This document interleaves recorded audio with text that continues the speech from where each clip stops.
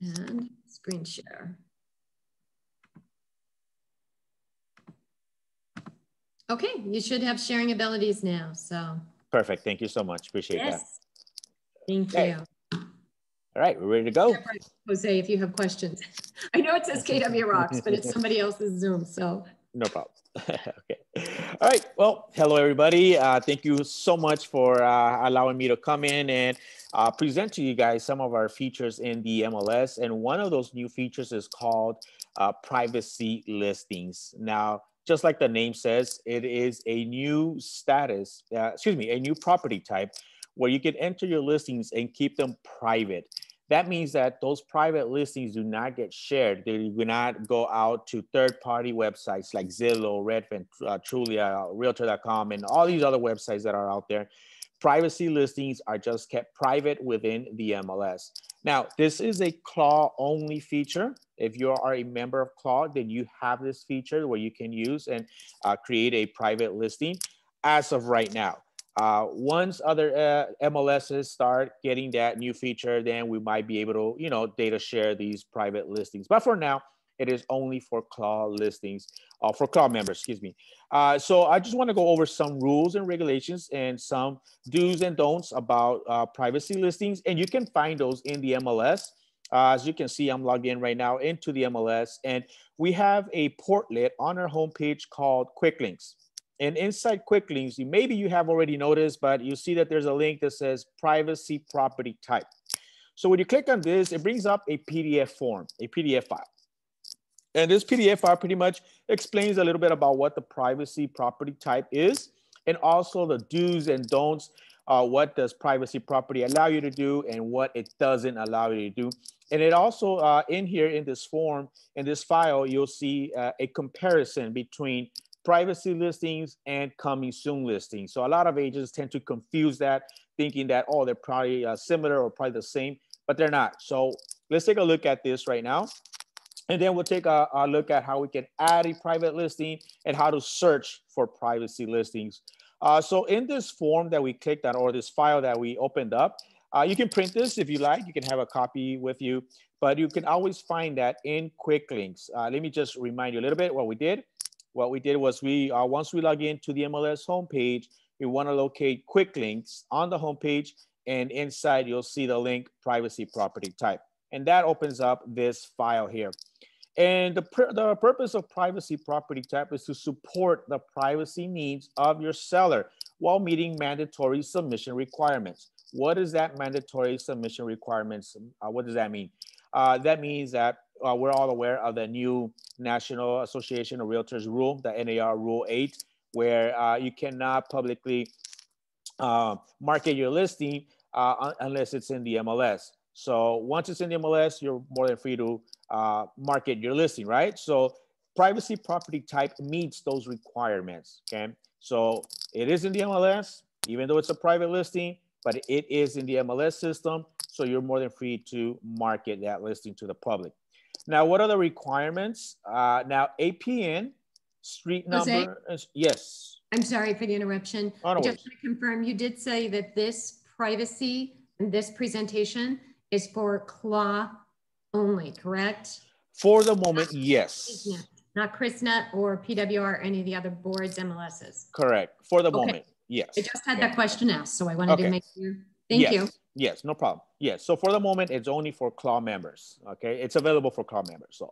But like I was saying, so the requirements, okay. Now, APN, street number, street name, and map location are not required, are required, but are not displayed in the listing itself. It is a private listing, so we do not display any address information, the map location, or the APN number, okay? However, to enter the listing, the APN number is required, okay? Photos are allowed. You can have up to 10 photos for private listings, are not required. You don't have to put any if you don't want, but you can add up to 10 photos if you like. A new optional landmark field is now available where you can indicate proximity. For example, maybe you have a listing in Beverly Hills and it's in the Beverly Hills flat area.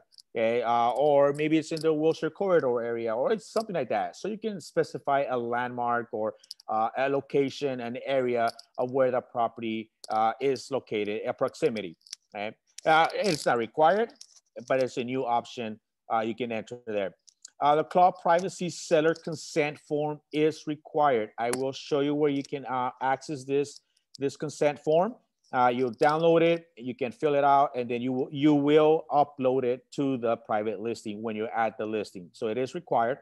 And of course, you do need a listing agreement for any listing that you add in the MLS. Okay, so those are the requirements. Some of the do's and don'ts. Let's go over the do's. So you are allowed to do showings. Okay, so like if you want to do a private showing or schedule a showing on the property, you are allowed to do showings. You can share these private listings through email, text, or print. You are allowed to add private listings into a card. Okay, if you are not familiar with our listing card feature, you can save listings into a card. So you can add private listings into a card. You can also create a save search and set up an automatic email notification. So whenever there's a new private listing that matches your criteria, you can set that up so that it automatically notifies you. You can also run hot sheets on private listings, and you can also run statistics on these private listings. Some of the things that you cannot do are open houses. Now, I know I said showings are allowed, which is by scheduled, right? An appointment. You schedule an appointment to show the property. That's fine. Open houses is not allowed because, open houses are open to everybody, right? So open houses are not allowed yet. Okay, we're still under the, I know COVID-19, the pandemic has, we're slowly getting back to normalcy, but for now, open houses are still not allowed. You cannot run any CMA on a private listing. You cannot purchase an ad in the MLS Broker Caravan. Okay, if you're familiar with our weekly magazine where you can purchase ads on your property or your listing. For private listings, you cannot purchase any ads on our Broker Caravan magazine. Broker agent websites. So it does not go out or it does not syndicate to private or broker websites. So like if you have a personal website and and listings are showing up on your website, private listings do not go out to IDX or VOWs, which are virtual office websites. Okay? And it does not allow you to select withdrawn or coming soon statuses. Okay, every status is available: active, pending, canceled, expired, active under contract. Okay, but you cannot select withdrawn or coming soon as a status. Okay. Now, if we scroll down in this, like I mentioned, we also provide a comparison between privacy listings and coming soon listings. And again, we won't go over every single thing here, but I do want to point out some things in here. Like I mentioned, syndication, it does not go out to third-party websites. So private listings will not be showing up on Zillow or Realtor.com or Homes.com. So no syndication. And data share, like I mentioned, right now, it's only for CLAW members, okay? Only for CLAW members. So as you can see there, it does not, we do not data share with other MLSs, PFAR, CRISNet, iTech, Orange County MLS, and all these other MLSs that are out there as of right now, okay? So as you can see there, in parentheses, shared only if reciprocated. So once these other MLSs like CRISNet and all these other ones, once they have a private listing property type, and if they share with us, then of course, we'll be more than glad to share with them as well. But till now, until then, we do not data share private listings. And you can see that coming soon, we do share coming soon with other MLSs. So, so sometimes a lot of agents get that mixed up, that they think that we do share private listings. But like I mentioned, and I keep mentioning, as of right now, we don't share private listings, okay? Another thing is that private listings is a property type, okay? It's not a status, it's a property type. So days on market are counted, Okay, so as soon as you enter a new private listings and you make it active, then days on market will start counting. And for coming soon listings, it'll stay at 0 for 21 days, which is the maximum day period for coming soon listings. Okay, so it'll stay at 0 while it's under coming soon, but for private listings, it starts counting right away as soon as you enter a new private listing. And the duration of the private listing is the life of the listing contract. Okay, so if you have a contract signed for 3 months to have a private listing, then it'll be a private listing for those 3 months or for the life of the contract. Okay, like I mentioned, for coming soon, it's 21 days, and it'll automatically switch or change to active status. Okay, so this form, like I mentioned, you can print this out if you want, or if you want to go over all the comparison of coming soon and private listings one more time to find that, you just go to quick links, and inside quick links you see privacy property type. Okay, now we're ready to add a new private listing into the MLS. So one of the things that I mentioned that is required is the privacy consent form. And you can find that form when you're adding the listing, or if you need it before, if you want to have it printed and signed before you add the listing, you can go under the help menu on the top, and you're going to go down to compliance corner. Okay, so we click on help, we click on compliance corner, and here you're going to see all these different little links in there. But at the bottom left side here, you're going to see privacy property type seller consent form. Just click on that link. It's going to open up the PDF file. You can go ahead and print this file if you need to fill it out, so you can fill it out and have it signed by the owner, because you are going to upload this when you add the listing. Okay, so basically this form just says that the owner for this whatever property address has agreed or is consent. They're giving you consent to add the listing as a private listing. So basically, there's all the rules about private listing, and we need the seller or the owner to sign and date.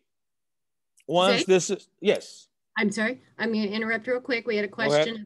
Go ahead, yes. The club membership that is affiliated with Beverly Hills Board of Realtors. Is that correct, your MLS? Well, they are, yes. So it's the Beverly Hills Board, Southwest, and Malibu Board. Okay. But we have 8 agents or members that are in the Valley. They use ChrisNet, but sorry, they don't use ChrisNet. They are SRAR members, and they're members with the Claw. So you can belong to any board. Okay, really perfect. We had someone asking that's a fairly new agent, so I just want to make sure that they realize this could be information that is pertinent to them or not. Yeah. Thank you. Yeah, cool, no problem. Okay, so we have this form filled out and ready to go. So now we go back to the MLS and we're ready to add our private listing. So what we do is we access Slim, right? So if you've entered listings before, the same steps. We go to listings and we go to Slim, and we are going to add a residential. So this is only for residential, by the way. Okay, so we click on residential and we're in Slim, okay, Slim dashboard here. And what we do is we're going to create a new listing. So we click on create new listing residential right here on the right side. Click that big blue button there. And you notice that we have all the property types, and there's also privacy. Okay, so even though it is a single family home or a condo property or income or whatever it is, we still have to select privacy. Okay, a lot of agents think that, oh, well, it's a single family home, so I'm going to go to single family. But then once they complete the listing, they notice it's not a private listing, it's a regular for sale listing for single family or whatever property type. Make sure you select privacy under property type. Okay, once we're in there, then we can go ahead and specify that it's a single family or a condo. Okay, so we click on privacy, and this will take us to where we can enter the APN number. Now, I know I mentioned that APN number is not displayed in the listing. However, to add the listing, you do need the APN number, okay? So if you enter the APN, or you can search for the address if you don't know the APN number. So I'm gonna pretend I'm gonna enter our office here. So I'm gonna put in our office address, and I'll hit search, okay? Or like I said, you can enter the APN number and hit search. We select the correct property type. And basically what that does is just helps us to fill out some information on the property. Okay, so it saves us some time, like bedrooms and bathrooms and all that information.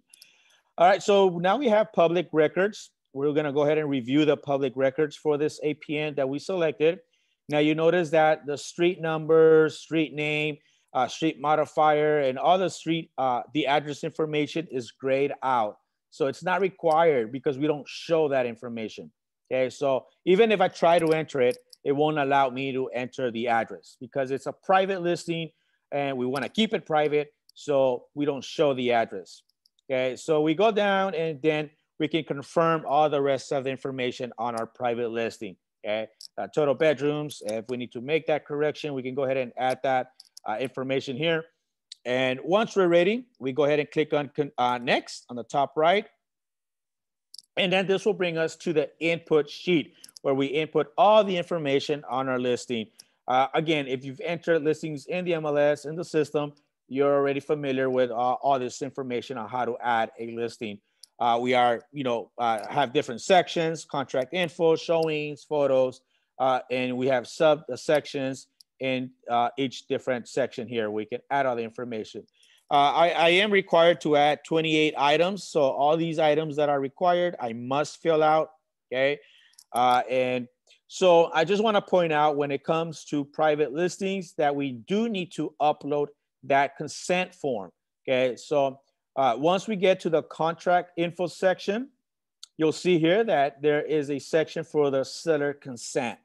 And here I can also download that seller consent form. So just in case you don't have that form or you forgot to print it out and you started your private listing, once you get to the seller consent form area, you can click on the link right here and you can download the consent form from here as well, okay?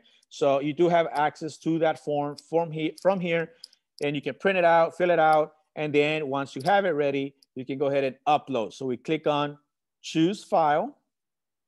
This will allow us to select that file, that consent form. So I have a form right here, PDF file, where is it at? Okay, so I think it's under documents. There we are. There he is. Okay, so there's my consent form, and all I do is just open it up, and it's gonna upload that consent form. So you see right there, it shows me the name of that consent form. So now it's been uploaded. The next step I need to do for a private listing is check the box for this agreement. And by checking this box, you agree that you have uploaded that consent form.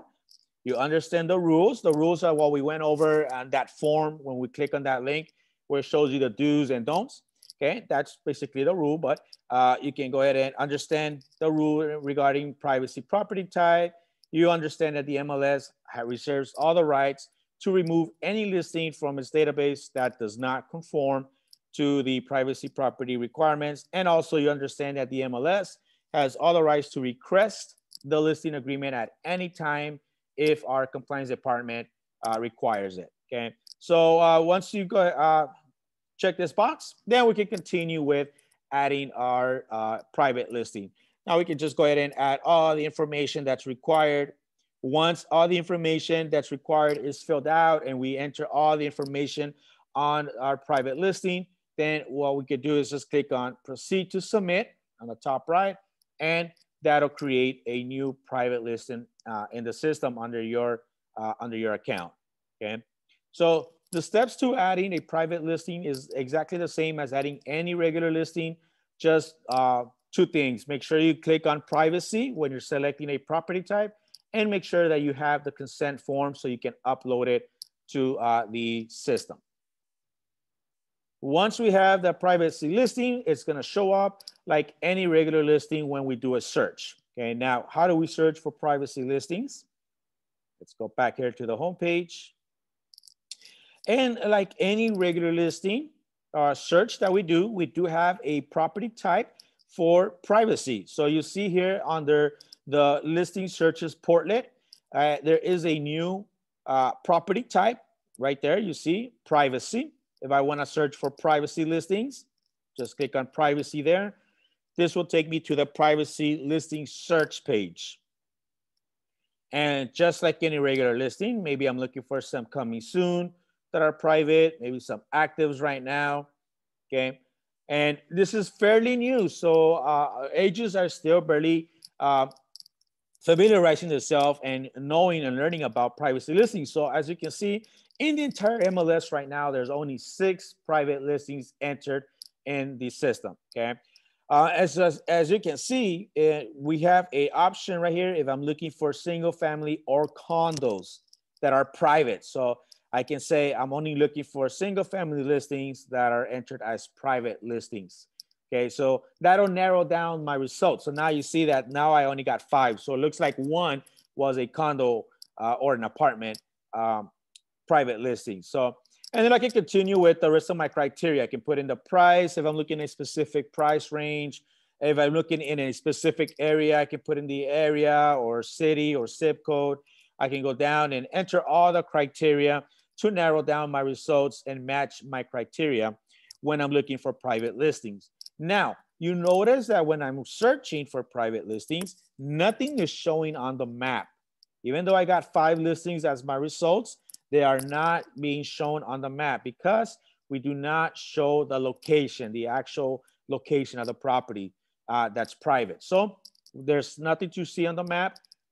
If I want to read more information on these listings, we just go ahead and click on view listings. That'll bring up the results like any regular search that we do. We have our 1-line report here. We can see that some are still active. Well, I did select active. It looks like these agents did upload some photos. Okay, I can view the photos like any regular listing. Okay, if there's some photos available. I can click on the MLS number and this will bring up the agent detail short report. Once again, we do not show the map location, so that's why you see no map available. And we have our little privacy listings logo to specify that this is a private listing. You can see that there is no address. Okay, looks like this agent entered the excuse me, I lost the train of thought right here. Yes. They enter that information, so it gives us an idea of where it's located. So I have a quick question for you, Jose. Yeah. I'm with PWR and the MLS. Uh-huh. This privacy listing, I haven't seen this feature. Is that anything similar to a coming soon? No. So remember, we did that. So that they don't give out the address because they want that particular privacy. So yes, it's to keep the listing private. You know, we are in LA, we are in the Hollywood area. There are a lot of, you know, celebrities and famous people that will put their property listed in the MLS. They want to keep it private. But yeah, so private listings is not the same as coming soon. Okay, so 2 different things. Coming soon is a status. Private listing is a property type. Okay, so yes, we right now, like I mentioned, we do not share private listings with other MLSs. If at some point they do create a private listing and they share with us, then we'll more than glad reciprocate with them. Okay. All right. So you can see there, like I was saying, all right, they give us an idea of where the property is located. So in this case, we have the Truesdale Estates area, and it does show us the city and zip code. Okay, that it will show us for all private listings. And we can also see here on the right side that it is a property type privacy, just in case. All right, we want to know what kind of property this is. It is a privacy listing. Now, like I mentioned, you can request showings. Showings are allowed.